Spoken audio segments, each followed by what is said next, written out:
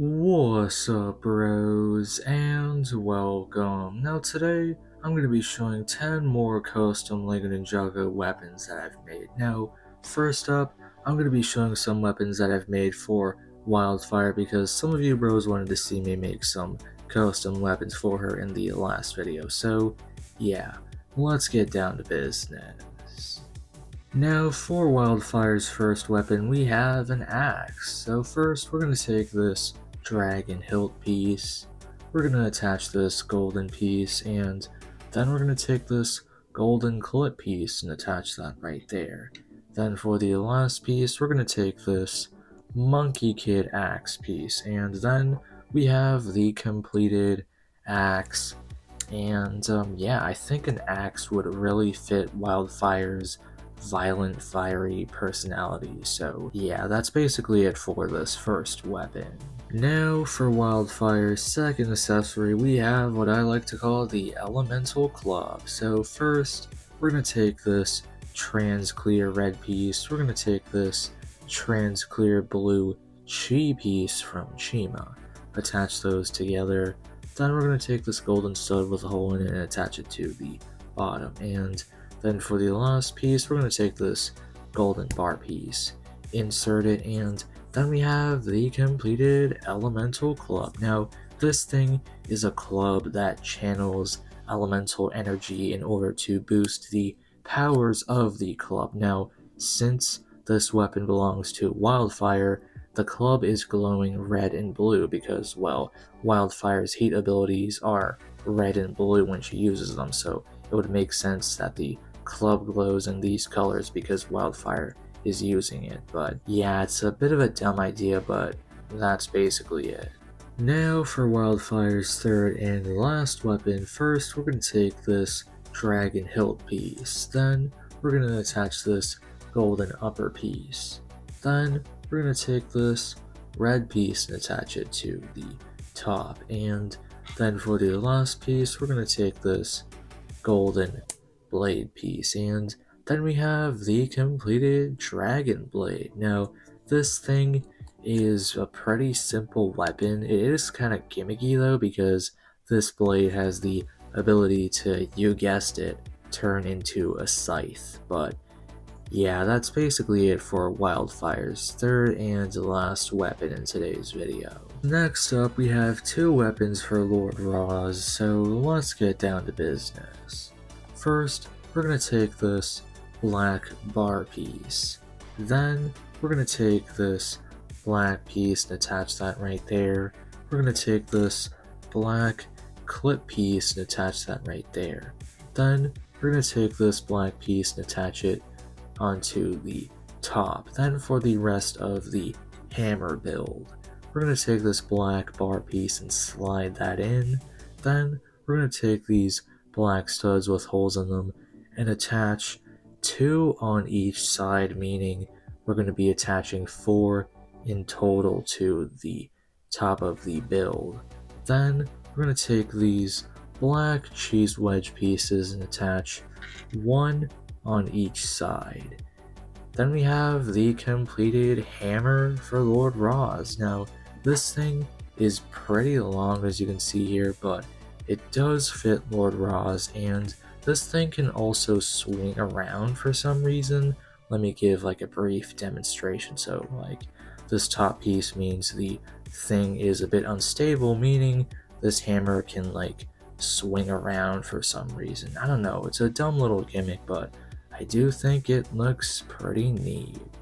Now for Lord Roz's second and last weapon in today's video, we have another hammer. So first, we're going to take this black bar piece, we're going to take this black lightsaber hilt piece, then we're going to take this dark gray clip piece and attach that right there.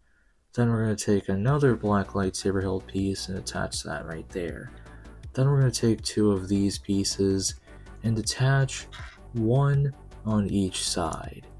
And then we have the completed hammer build. Now, this thing is not only a hammer, but it can turn into cannon mode where this thing can shoot out energy beams. Now, I know that does seem kinda dumb, but I think it fits Lord Roz, and right here we can show him shooting the thing, and then it has hammer mode where he can smash his opponents to pieces. But yeah, that's basically it for Lord Roz. Alright, next up we have two custom weapons that I've made for Sora, because in the last video some of you bros wanted me to make some custom weapons for Sora as well. So I got you, man. First, we're gonna take this golden bar piece.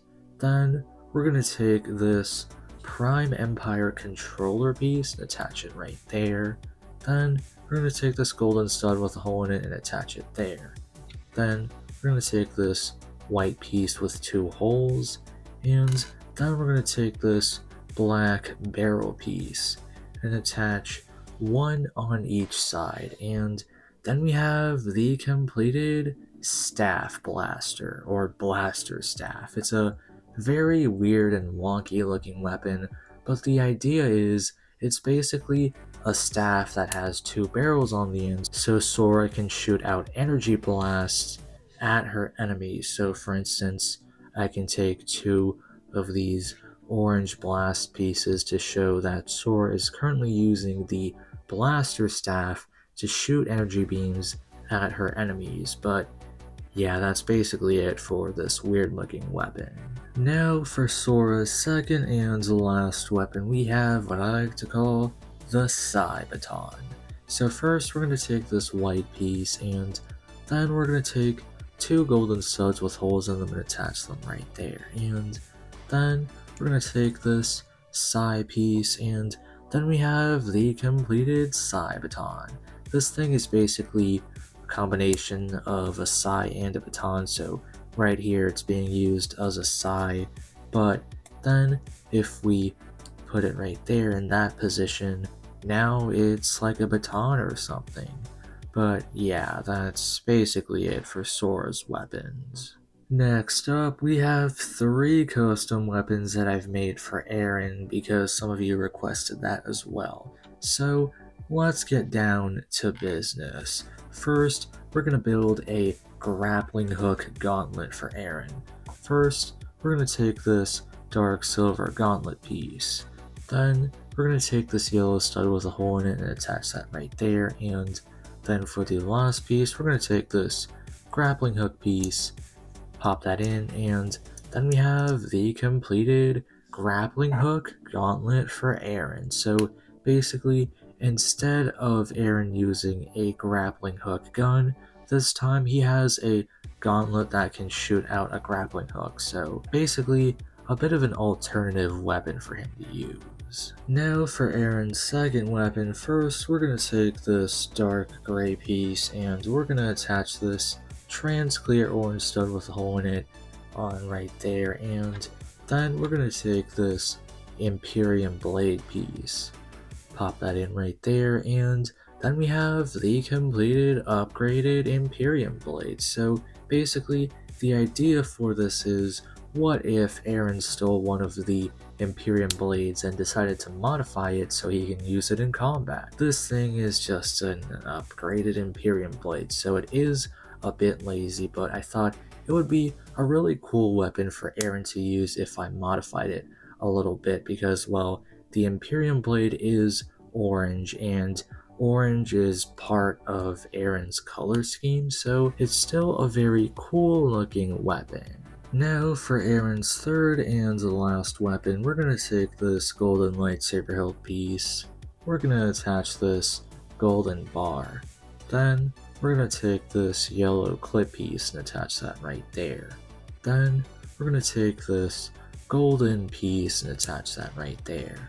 Then we're going to take two of these yellow studs with holes in them and attach one on each side, and then we're going to take this orange Nexonite spear piece and attach one on each side like that. And then we have the completed weapon. Now, there are a few things to explain when it comes to this weapon. So, first of all, the top spins. Now, why does the top spin?